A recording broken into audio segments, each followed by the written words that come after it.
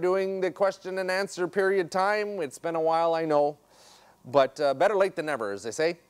I'm sitting on the old IQR here, still waiting for a clutch from a friend. Anyway, it's coming.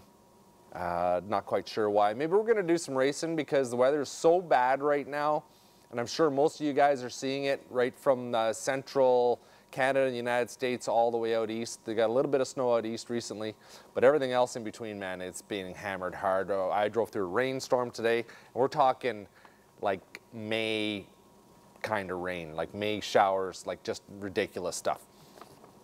Might switch gears up a little bit, get the fanners going, and maybe just do some racing here, try to get a bunch of, try to recover this season.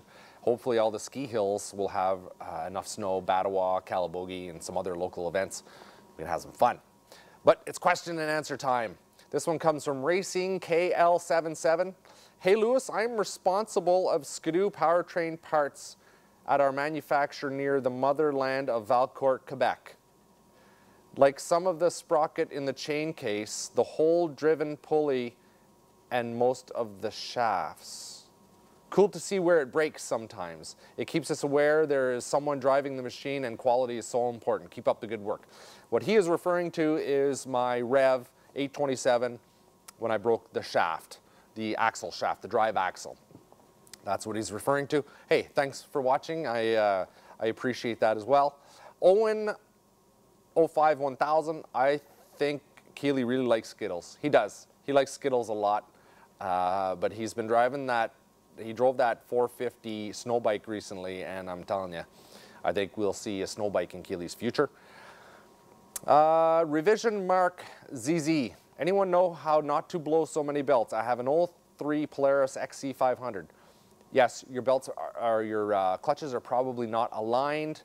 You also might want to take a look at your clutches themselves. If it's an 03, if you haven't done any work on them recently, you might want to get in there and take a look. If your clutches really aren't up to snuff, you can feel them. Take a good rip like you usually rip. Put your hand on the clutches, see if one is hotter than the other. Actually do this. Go for a short rip, reach in, see if one clutch is hotter than the other. Then go for, if you don't notice a difference, then go for a little longer, give it a good rip, and then see if one is hotter than the other. That'll generally give you a good indication of something, of an issue. If one of your clutches is hotter, it means you're getting some more belt slippage on there, and you need to address that. You know, why is that happening? And if your clutches aren't aligned, you're going to get some big time belt heat in there, and things are going to not be so good for you. You're going to go through belts. I'm suspecting that you have either an alignment issue or you need some clutching work. Andrew Gregorash. This is in respect to my RMK. It is overheating.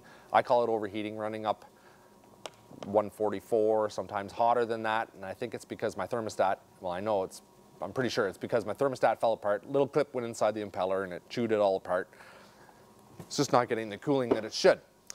Andrew says, trail conditions make a huge difference. Scratchers are a must. I have 2 sets of scratchers on my sled right now just to kind of, I don't want to have to pull that motor out right now and to get at it, but I guess that's what I'm going to have to do. But I do have 2 sets of scratchers on it. He says, my 2017 Assault runs at 126 to 130 with scratchers on hard-packed ice trail. That's kind of what my RMK was running. Actually, RMK doesn't have the front cooler, so it would run a little warmer than that. Doesn't like trail, especially hard-packed ice. He also said that we lost all the good snow in Manitoba. You bet, buddy. We're losing it everywhere. It's working against us this year. That's the way it is. Austin Pietro, do you plan on making a trip out to my camp anytime soon? Love the videos. No, not so far. And the main reason is because of the snow conditions. It's about a 60-mile trip in there, and like I said, my sled's overheating, so it's not going to be going into my camp. We had really good snow at the start of the season. We were heading in there, and that's when the clutch blew on this. Been a bad season, boys. I don't want to sound like a complainer, but I blew the axle on the 827, blew the clutch off on this. That RMK is overheating.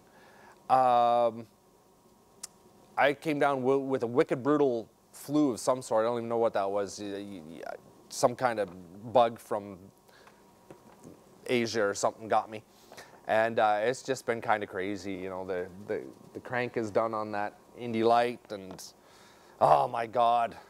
Oh, that's fun though. I just got the Boondock, I digress. I just got the Boondocker Sidekick X package for that RMK of mine. It's going to be putting out a lot more boost now. So hopefully we can get in the races, and it's going to rip hard. It's going to be pretty fun. I'm not even going to fix the cooling issue. I'm going to do that this summer probably. I'm just going to hook that kit up and go. Dan Robinson, nice videos, keep them coming. I just wonder why people put a turbo on a sled and then go on to ride areas that clearly do not need them. LOL, snow depth looks pretty skinny and pretty flat there. You need to ride out in BC with that thing. There's no doubt about it. I do need to ride in BC. That still might happen this year. We're not quite sure yet. But I would never tell anybody they don't need power or more power in their sled. Man, you know, there are times when you want that extra power, and you know what? I got it. It's there at my fingertips or at my thumb tip, and I love it. There were times where when we were only running 50 horsepower sleds, and people were saying, no, you don't need any more power than that. And then there's 110 horsepower. Oh, you don't need any more power than that. Now we're up over, you know, 180, 190, 200 horsepower. Yeah, you can always use more. That's what we're all about here. At least that's what I am about. It's fun. But I love the fanners. I love the 50 horsepower sleds too. Flag of hate. Why anyone would build a snow bike without e-start is beyond me. No doubt about it, man. They need e-start. Mr. Roboto 4321. What do you adjust your limiter strap to? I don't adjust my limiter straps. Everybody tries to adjust their limiter straps, it seems, to make the front end wheelie. It's the snow conditions, the amount of power, and pretty much the clutching that sort of determine your ability to wheelie. That's all I can say about that. If you have a 340, it's going to be hard to wheelie that beast. If you're adjusting your limiter strap, it's kind of, the sled's kind of wheeling and your strap is kind of staying out or down on the ground. It is what it is, boys. Just ride your sleds and have some fun. Darren Becker. Put that track system on a Mako 2-stroke. He's talking about the 450 snow bike. Mako 700 2-stroke. Now you've got your power. No doubt about it. That would be a powerful beast. But you still have to change gears. Don't like that. I'm not complaining about changing gears, but I just don't think you should have to do it when you're playing in the snow. Wouldn't it make it much better if you didn't have to change gears? My opinion. Crazy Cayman. You lucky beaver. I think he means Canadian. I dropped my sled off the mechanic because it was cutting out, and he ended up in the hospital with a heart issue, and I haven't seen my sled all winter just to find out it was a power valve. Yeah, that's too bad, bud. You look at it yourself next time. Maybe you can determine that. I don't know. Domster 1988. What kind of can does Skittles 2.0 have? Sounds good. Darn right it sounds good. It's a Jaws can. We were riding with some boys the other day with a bunch of cans from other kinds of companies, and that Skittles can, it's you can't even talk over it. It's funny. It's awesome. It sounds really good through the bush. Forest Timberworks Limited. Being a good Canadian supporter, following you, and liking what you are doing. You need to mix it up a little by adding some music, some commentary, mail time, and somehow to all in one video, keep your views and subscribers climbing. Keep up the awesome work. Yeah, we're almost 100,000 subscribers. So if you haven't subscribed, please do so. I just want to hit that 100,000 mark. That would be pretty fun, right? We might have a giveaway coming up too to try to help us get there. Motorfist online. Sounds good. I appreciate the support everybody gives me. Try to do as much as I can, but don't forget I do have several other jobs, and we're all busy. All the guys are busy. It's hard to get time to do all this fun stuff. Articat for life. Louis, by any chance did you go by the Wolf's Inn when you were in the Upper Peninsula? Because I saw the same suit and you were wearing a Yamaha snow bike. Yes, I believe we were at the Wolf's Inn. Pretty sure. I think that's where we stopped in with the boys from Boondock Nation. One of the fellas there, Dylan Rose, he also has the same suit as me and a turbo RMK. S. Jeff's Oogla. Hi. You need more videos of the skidder. It's so awesome, and I love it. I know, it is awesome. We're going to make more. Don't worry, it's coming. Mike Hawk says, killer suit, Louis. It is a killer suit. I love it. That Motorfist Blitzkrieg suit has changed snowmobiling for me. Extremely comfortable. Excellent moderation of your body temperature in there. It's so much nicer to use that suit than a two-piece. It's really nice. Can't say much anything higher about that. It is awesome. Moto Pro 440. If you see this, please answer. I have a question. What happened to Polaris XLT after you blew the head gasket when overheating on purpose? Did you rebuild it or just get rid of it? Sold it? I missed the troubleshooting. I met you at the Toronto ATV snowmobile show. I was a kid who suggested you do Yamaha Phaser Boondocker, like what you did to the XLT. The XLT... We didn't blow the head gasket. I blew the head gasket, or the head gasket went on it before I kind of almost did PowerModz, just when I was sort of building this stuff. So yeah, the head gasket went and I replaced it. Then I did a bunch of testing with it. Didn't blow the head gasket on it with the Evans coolant. We ran it up to 330 degrees. Then I more or less parted that machine out. I still have some pieces, I think. I don't know. But yeah, no, just moved on. That's it. What happened to the 700 Deluxe? I still have everything for it here. Pretty much everything. And I do want to make a water skipper out of it. That's my plan. A lot of it's on the Rev. Yeah, there are parts on the Rev. And yeah, but I have mostly everything I need. I have the engine and all that stuff. Danuk Pandas. What plane is that engine from? That's my jet engine. That is from, it's a Motorlet M701 engine. And it's out of a, is it out of a Dolphin? Yeah, it's out of a Dolphin. It's out of a Dolphin. It's like a, it's out of a Dolphin jet fighter trainer. It's like a Cold War era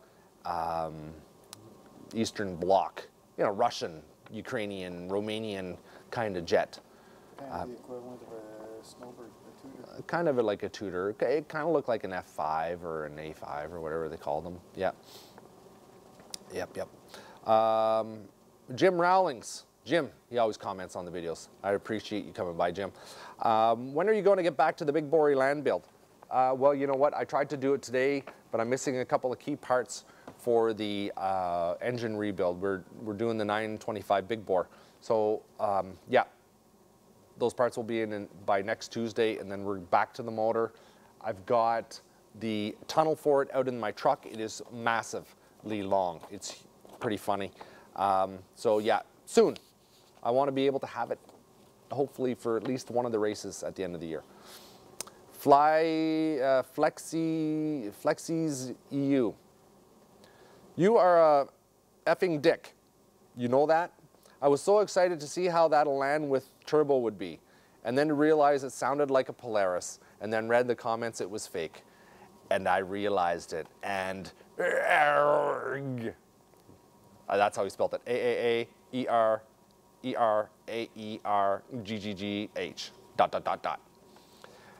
Yeah, well, you know, I was having fun with that video. Of course, I didn't put a 200 horsepower Boondocker turbocharged engine in the Elan, which that would be silly.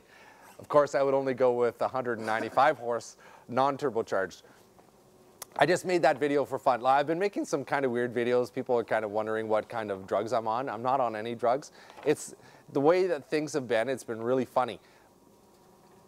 I've been talking to a lot of people about a lot of different aspects of snowmobiling from, you know, different sleds and horsepower and stuff that they've been modding on them. And then, you know, we've been doing a lot of traveling this winter, trying to find good snow. And whenever we ask somebody, you know, how much snow do you have? Oh, we have 3 feet of fresh POW. And when we get there and there's maybe just 8 inches or 10 inches, there's a difference between 3 feet of fresh powder and 10 inches of snow. So I've just been having fun with that and the exaggerating of things. When you say that snow is up to your handlebars, this is handlebars. Okay, and I don't know. Okay, well, admittedly, these are high handlebars. The Indy Light, they're not even that high. But that, if you say they're up to the handlebars, that would mean that when you're driving through the snow, that snow is rolling up over your handlebars, not driving on top of handlebar high snow. Like we have 3 feet of snow here right now, it's rock hard. I wouldn't tell you that we had 3 feet of handlebar high snow. I would say we have rock hard snow and there's no powder on top of it. So it's funny, I'm just making a lot of stuff up, and we've been having fun here with the exaggerating of snow depths, if you will. I'm not calling anybody out, it's just the way it is. People want to ride, and I have no problem with that. But if you want to ride, just say, yeah, the snow conditions aren't that great, but come on out, let's go riding. You know, that's kind of what I'm into. Carson Ewald, do you ever have problems with your crankshaft? Not until today. Not until I worked on the 340. Yeah, I got a couple of bearings that are bad on it. But very rarely, like in these machines here, yeah, no problems that I've come across yet. J Dyer 4066. Hey Louis, question for you. I have a 98 ZL600 that needs some run strong, but I need to clean up someone's lazy work. I know all about that. Hop on board that 340, you'll know what I'm talking about. So should I make it a nice trail sled or something more fun like putting the drivetrain in a vintage sled or long track the sled? A ZL600. You know what, it depends on what, that's a kind of common question. It depends on how much time and how much money and how much effort you want to put into something. I wouldn't suggest doing it at the start of the year. You know, if you're going to do something like that, take all that hardware out and put it in an old sled. Do it in the summer so it's ready for this season. You know, you're going to run into some cost. You're going to get in there and you're going to find some things, some issues. That's a heavy sled. So if you slap all that stuff into a lighter sled, it's going to be more fun. There's no doubt about it. But one of the best things and I'd say the biggest reasons that I have for doing all this and what you're talking about there is the ability to do that for yourself and learn. You know what, whatever you create might not be the most effective thing, but you did it yourself. You got in there and you hammered that out, you made it work, you made it fit, and you know, you and your buds sat around, probably had a couple beers while you're doing it, and you did a little bit of team building there, and it was a lot of fun. But you did it yourself, you didn't let anybody else do it, you didn't send it to a mechanic, and that's kind of what this whole thing is about. Yeah, I'm kind of stretched out to the limit here with all this stuff that I got going on, but I just can't, I just come up with ideas and we just try to make them work. And you know what, I won't fault anybody for that. And if you say, Louis, you know, you think I should do this? If you got the time, you got a little bit of cash, and you got the machines, then yeah, I'd say do it, because anything that sparks the old imagination is a good thing. That's what this whole thing is about, and that's what keeps the old PowerModz army going. I gotta thank you guys for watching. As usual, keep coming back. Yeah, we are on to stuff. I mean, there's no snow, nothing else to do, right? So we might as well work in here. Right now, I think I'm gonna go work on the clutches for that little Indy Light while we figure out the crankshaft issue. Thanks for watching.